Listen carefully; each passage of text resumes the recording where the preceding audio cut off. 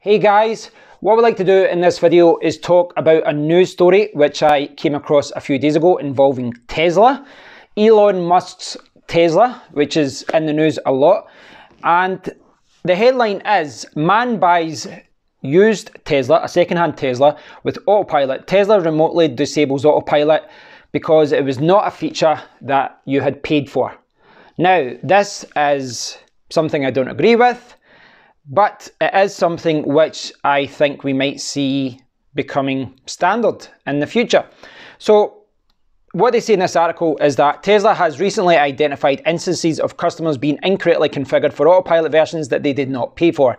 Since there was an audit done to correct these instances, your vehicle is one of the vehicles that was incorrectly configured for Autopilot. We look back at your purchase history, and unfortunately full self-driving was not a feature that you'd paid for. We apologise for the confusion. If you're still interested in having those additional features, we can begin the process to purchase the upgrade. So that was the email to the customer, and they want $8,000 to restore Autopilot. So, to simplify this story, someone bought a second-hand Tesla. It doesn't say here, I don't think it does say which one it is, but it's kind of irrelevant. Someone bought a second-hand Tesla and they paid, I don't know what, $30,000, $40,000, $50,000. These aren't cheap cars. They bought a second-hand Tesla and it was sold as having the Autopilot feature.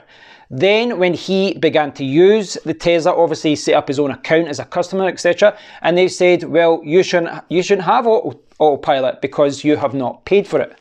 Now, this is something that's come up a lot in the kind of website development world.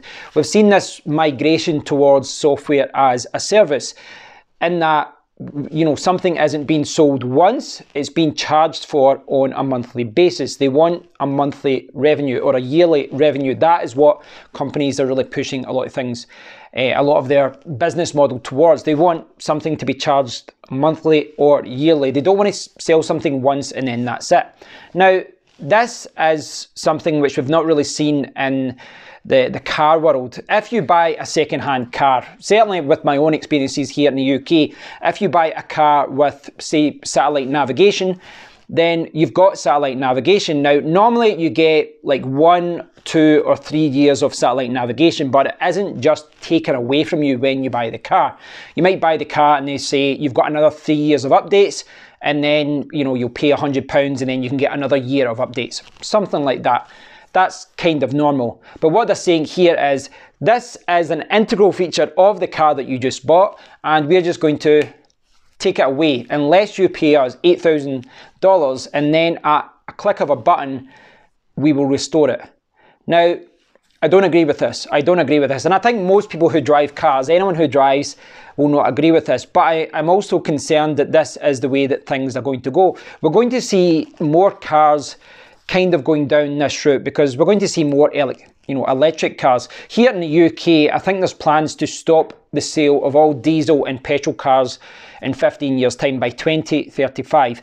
And I read an article that said that within the next 5 years, electric cars might be at a price range where people will opt for electric cars rather than diesel cars or petrol cars. Because right now, if you buy an electric car, you are kind of paying over the odds for that. But you know, economies of scale, the price of cars, of electric cars, is going to come down over the next few years. And the guess is that within 5 or 6 years, we will see electric cars becoming the norm.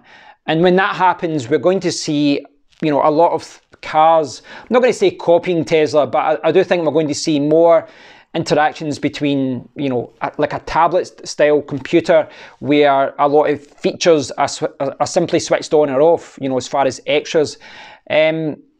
I'll leave a link to this article. Check it out yourself. Let me know what you think about this. Someone's bought a used Tesla, and then Tesla has removed the feature. That is essentially what's happened here. I don't agree with it, but if you look at what's happened in other, you know, other parts of the tech world, I think this could be the way that things go. Time will tell. But again, with these kind of things, you can vote with your wallet and simply don't buy a car from a company that would do this. But there might be a point where all companies do this and you're screwed. So I don't know. Let me know what you think about it anyway, guys. I hope you're all doing very well. But please do leave a comment. I'd love to hear your thoughts about this, and I'll speak to you all in the next one. Take care.